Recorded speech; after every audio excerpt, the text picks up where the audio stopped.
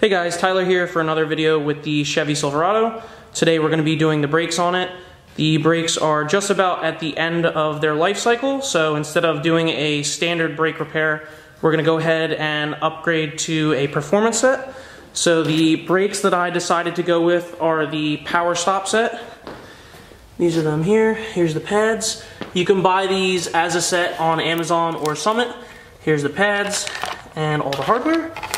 And then the really pretty part, the drilled and slotted rotors are right here. So we'll go ahead and take off the wheel and everything and show you how it's done. So if you're replacing the brakes on your Silverado, the first thing you're going to want to do is jack the truck up.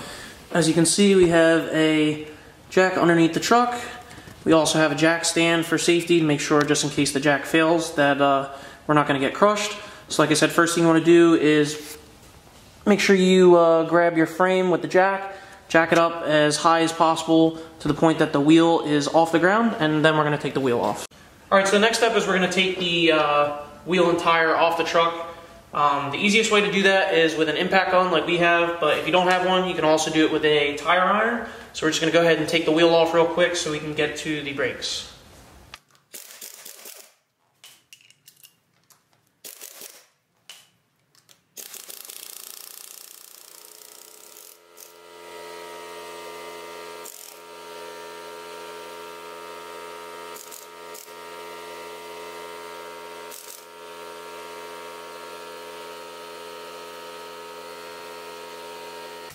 So now that we have the wheel and rim, or the tire and the rim off of the truck, you can see that we have our rotor and caliper set up. Everything looks kind of old and nasty. So we're now just going to go through the steps of taking the caliper off the rotor so we can pull the whole rotor and caliper setup off, replace the pads, and replace the rotor as well. Alright guys, so the first step that we're going to do here is loosen the caliper guide pins. There's two of them. There's going to be one towards the bottom and one up top here. And the reason that we're loosening them first is because with the bracket still attached to the truck and everything, it'll be easier to loosen these instead of taking the whole thing off first, where it'll move around when we try to loosen everything. So we're going to go ahead and loosen these two bolts first. Let me get the air gun.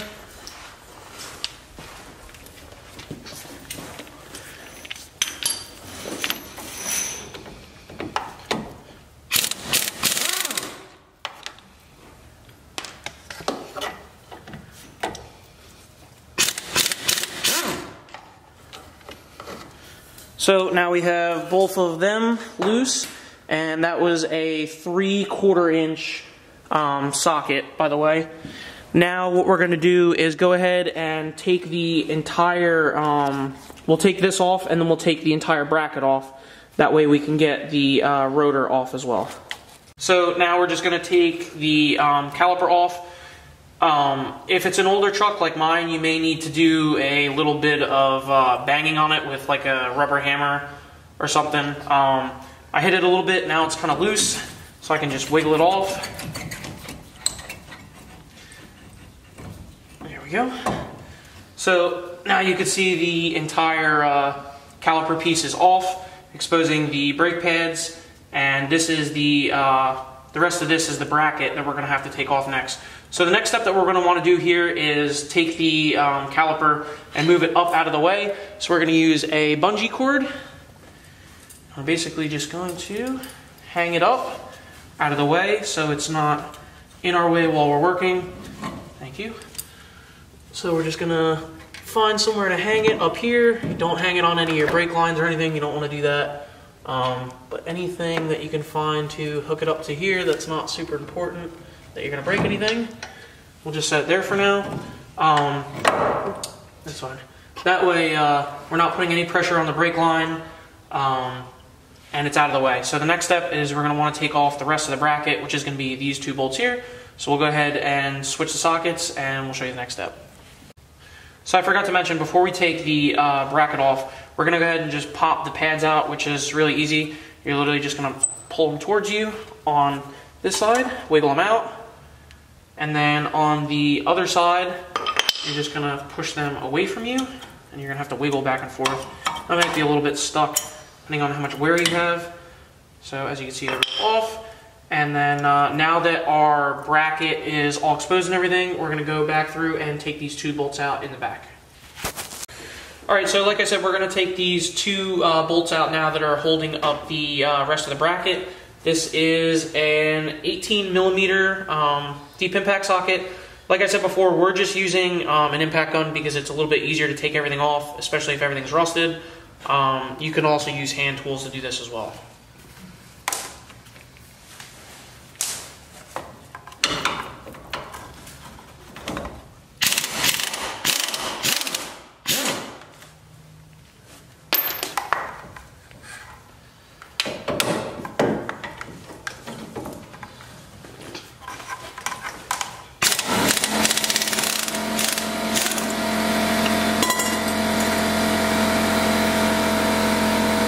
Alright, so now you can see we have the bracket off, which was holding up the caliper and the whole brake system. So we took those 2 bolts out, so now we can set that aside.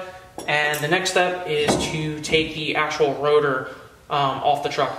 Now, if you have your stock rotors on the truck, which if it's an old truck like this, you probably don't, but a lot of the trucks come with a like a set screw that holds the rotor onto the suspension of the truck, which will just be a little screw in the center of the rotor. As you can see right here, this is where mine was supposed to be on the original ones. So these are aftermarket rotors. I've already changed the rotors once on the truck, so we don't have to do that step, but like I said, the next step is to just take your rotors off. Alright, so the next step that we're doing is something that you don't necessarily have to do, but it helps prevent rust and creates a nice bond in between the rotor and the hub setup. So what we're going to do is just take a wire brush and kind of scrape off some of the excess rust that's left over, and then use some anti-seize on the back to kind of make everything sit nicely. So we're going to go ahead and clean that up a little bit, and we'll show you guys what it looks like when we're done.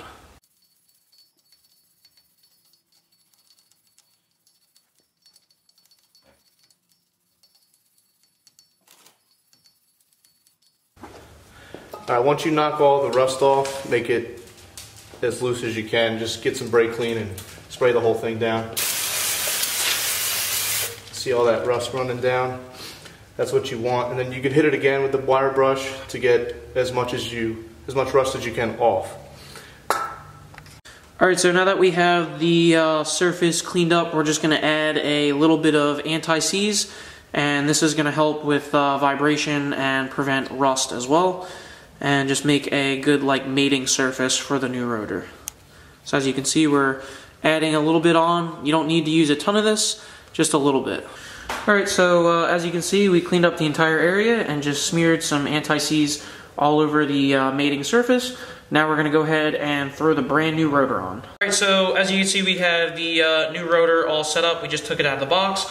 Now before you install the new rotor on your vehicle, what you're going to want to do is use some brake clean to take the film that they put on there. It's called Cosmoline, and it's basically a rust preventer that they put on this in the box, so while the rotor sits on the shelf, no rust or anything is able to build up on the actual rotor. So like I said, you're just going to use some brake clean and a paper towel. You can spray it all over the rotor and then just wipe it off, and it'll be ready to install.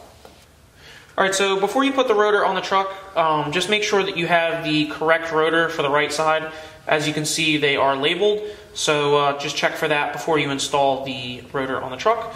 So we're just going to go ahead and throw it on now. It's real simple. You basically just line up the holes to the studs and slide it over, and it's as simple as that. So now our next step is going to be to reinstall everything. So we're going to go ahead and install our bracket next. So before we reinstall the bracket, we're going to put these anti-rattle clips into the bracket, because it's a little easier to do it now rather than later. As you can see, they have these 2 little pins in the middle. You're basically just going to pinch them in together and then slide them into the bracket like so, and they should sit like this, and they shouldn't fall out. So once you do that, now we can install the bracket, which is going to hold the rotor in. Also, a little tip: to hold the rotor in, to keep it from moving while you're installing the bracket, you can take one of your lug nuts, preferably the bottom one, and just snug it on here so the rotor doesn't move while you're installing everything. So we're going to go ahead and throw this bracket on now. Alright, so you can see that we have the bracket mounted now. This is going to be the longer bolts that you took out earlier, right here. So these, if you're using an air gun, you want to just start by hand to make sure that they are not going to cross thread. So as you can see, we have them hand tightened, and then we're just going to take the air gun and snug them up.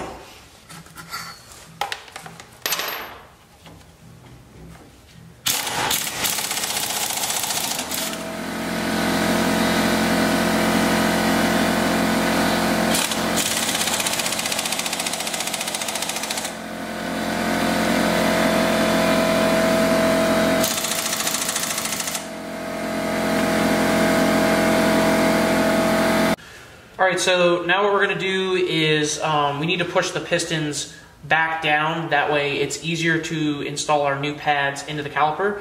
So we're using a caliper spreader tool. And basically what we've done is just put an old brake pad here so we're not pushing directly on the piston itself. And we're just going to use this tool to push the piston back into the cylinder, which will make it much easier to install the new brake pads. So we're just going to do that on both sides because this is a dual piston caliper. Alright, so now we're just going to install the brake pads into the bracket. So they're just going to slide in to the anti-rattle clips.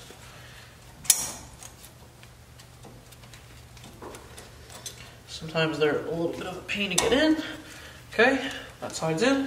Obviously one for each side.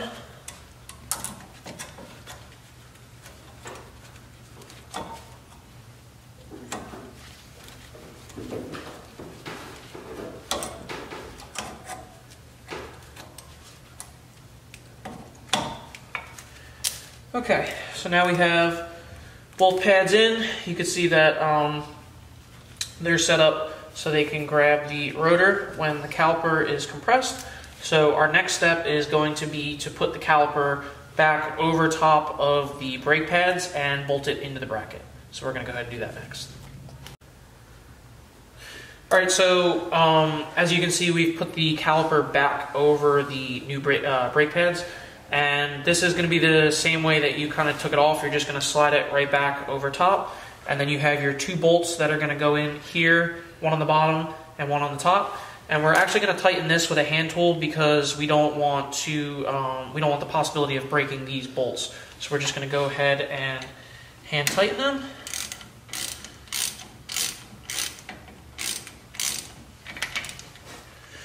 And making sure that you compress the calipers, the pistons in the calipers is really important, because if you don't, it'll be almost impossible to slide the caliper over the new brake pads because they're thicker than your old worn brake pads. So now that I have everything assembled, it should look like when we started. Make sure everything's nice and snug. And now you can see everything is all reinstalled the way it should be. We have our new drilled in slotted rotor on the setup. So I'm going to bring the camera over here. Thank you. So now that we have everything all set up, you could see the drilled and slotted rotor on there. We have our new brake pads sitting in the caliper, and everything is all set. So now what we're going to do is just take this lug nut off and reinstall our wheel. Alright, so we've put the wheel and tire back on the truck. Real self-explanatory, just line up your holes with the studs, put it back on. The only thing that you want to be careful with now is as we're tightening the lug nuts, you want to go in a star pattern. I already put the lug nuts in and just hand tighten them.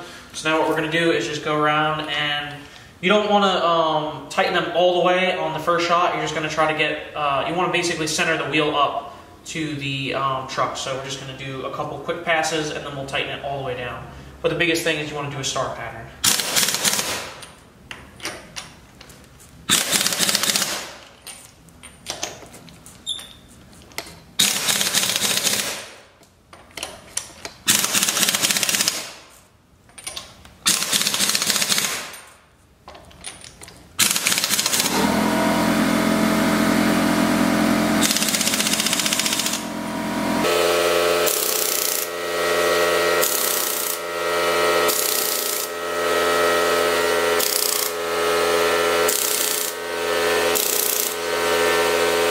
Okay, so now that we have the wheel all tightened down and everything, everything's all set up, what we want to do before we switch over to the other side is just go into the truck and pump the brakes a little bit. And what this is going to do is retighten the pistons in the caliper, because we don't want to go over to the other side and compress the pistons and push the brake fluid back up into the master cylinder and possibly have it overflow.